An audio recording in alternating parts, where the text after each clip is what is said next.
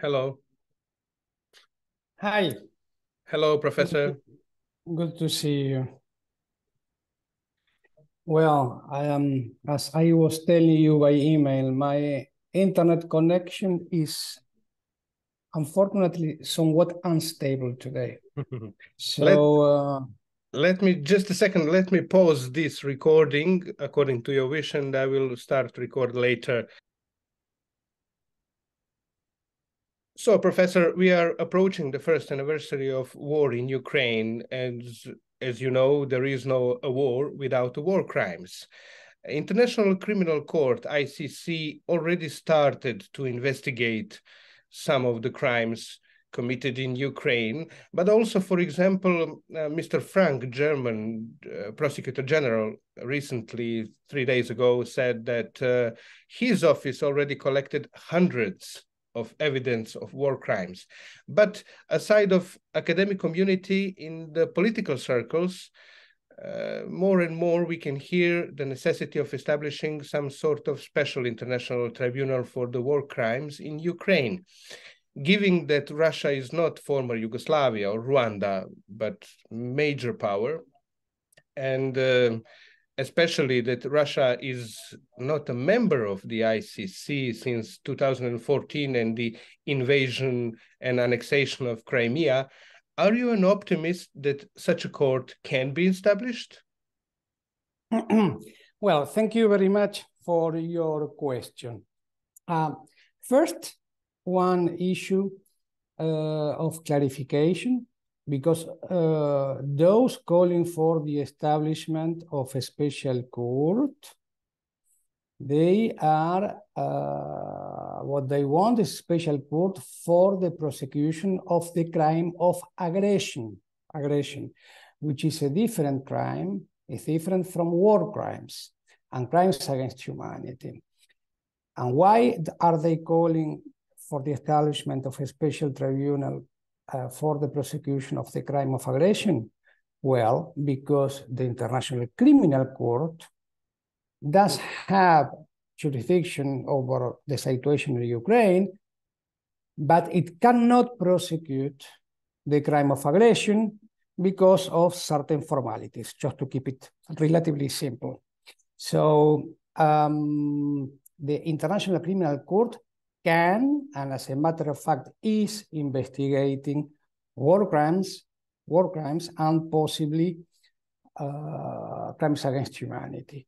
Having said this, and just to keep it short and simple, having said this, we need to keep in mind that next to the work of the International Criminal Court or any potential new special court, domestic jurisdictions, national jurisdictions do have concurrent jurisdiction over the crimes committed in Ukraine. So that is what I wanted to say first. Okay, let's clarify one thing.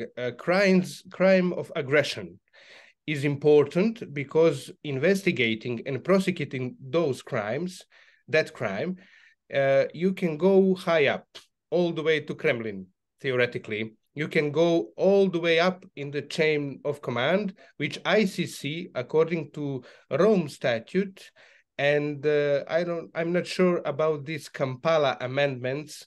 I don't think that all the countries ratify that, but ICC at this moment cannot do that. But if special court can prosecute crime of aggression, then the chain of command becomes the essential point of this crime. Am I right? Well, the crime of aggression is a so-called leadership crime because it requires the perpetration of the crime by persons directing or having control over the conduct leading to the crime of aggression. such as the unlawful occupation of the territory of another state, which is the case in the Ukraine. So it is a leadership crime. So a low-rank soldier or a low-rank civil servant, they don't have control or control or direct the act of aggression as such, and therefore they cannot be prosecuted for this crime. So this is why it is called, or so-called, a leadership crimes. Leadership crimes that can possibly be committed by a head of state, a prime minister, a minister of defense, and probably the head of the armed forces or the relevant forces, depending on the nature of the act of aggression. Well, those civil servants, those public officials for sure could be suspects of the crime of aggression. Lower rank civil servants or military officials, well, it is not that easy to answer beforehand. We should really look into the circumstances of each situation to see whether they can be deemed to be in the position of leadership that the elements of the crime require. You've mentioned unlawful occupation. Yes. Unlawful occupation in this particular case of Ukraine started in 2014 with the occupation of Crimea and parts of eastern Ukraine in Donbas region. Why there were no so many voices calling for this such a tribunal then? Why only now? Well, the thing is, from my perspective, there is a rather important difference between both situations, because now the occupation since February last year, it was carried out directly by the armed forces of the Russian Federation. What happened in the occupation of eastern Ukraine from 2014 onwards, at least initially, it was not that clear who was really, was that conduct attributable to Russia? Because, I mean, it was not that clear that Russian armed forces were carrying out the military occupation. Probably that was one reason. But again, you are asking me a question which is a very valid one, and it is a very interesting question. But the answer might depend on a number of political considerations that in the end go beyond the law. So I will refrain from speculating about those politicals, because I prefer to focus myself on the legal dimension, because that is, as a law professor, I prefer to focus on what I really know rather than on personal opinions. Yes, of course. Are you an optimist in forming this kind of tribunal? Because even if there is, let's say, critical mass of countries interested in this, it's hard to imagine that it can be formed through the United Nations because of Russia in Security Council. Is there a possibility, is there a way, a path for international community to establish such a tribunal and prosecutor's office?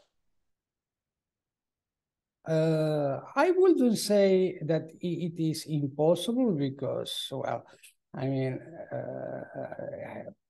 history shows examples of many things that originally we believed they were impossible to happen. Even when the Tribunal for the former Yugoslavia or the Tribunal for, I mean, the establishment of the International Criminal Court was considered impossible by many throughout the decades, until one day it did happen. So I wouldn't say that it is impossible. It is going to be difficult. Yes, it is going to be very difficult. What are the possibilities? Well, you ruled out the possibility of being established by the Security Council. And of course, this is not going to happen because we all know that Russia will exercise the right of vetoing any draft resolution of the Security Council purporting to establish such a court. So I mean that this tribunal, if established, it could not be established the way the Yugoslavia tribunal and the Rwanda tribunals were established in the past. So that could not happen. What are the other possibilities? Well, there are possibilities in between. For example, it could be a tribunal created by treaty between Ukraine and like-minded states. How many states? I don't know, but you know, that was how the Nuremberg Tribunal was established, by a treaty. But okay, in that case, the London Agreement, that was the treaty establishing the Nuremberg Tribunal, it was concluded by 4 states. I mean, if a special tribunal for the prosecution of the crime of aggression is to be established, it should gather a far larger number of states to become more legitimate, because, I mean, if it were created by just a handful of states, I don't really think it will be very legitimate to the eyes of the public opinion. But another possibility could be a so-called internationalized court. That is, the Ukrainian judiciary with international cooperation, with adding international judges, adding a number of, it could be international prosecutors, international staff. We have examples so far, such as the extraordinary chambers in the Court of Cambodia, which is a Cambodian tribunal with international judges, with some international co-prosecutor, well, variations like those ones could be envisaged. Is there a path through United Nations General Assembly? I'm asking you this as a scholar because there are a precedent in other cases. For example, United Nations resolution United for Peace was brought to an effect through General Assembly because United Nations Security Council was blocked. Is there a path through General Assembly of United Nations? I don't think so, because you know, certain resolutions of the Security Council, decisions of the Security Council are legally binding upon members of the United Nations. In contrast, resolutions of the General Assembly are not legally binding. They have the status of recommendations. So from that perspective, you cannot oblige any state to comply with a resolution of the General Assembly because they don't have legally binding effects. Is it possible for European Union, for example, to establish such a court in cooperation with Ukraine? Well, in theory, it could, but then it will be just an European thing rather than a truly international tribunal. And I am not sure about this, but I think those governments trying to push for the establishment of such a tribunal, they want to have it an international tribunal rather than a European court. Because that is one of the point of criticism. I mean, critics of the establishment of this tribunal, they say, well, this is selective justice.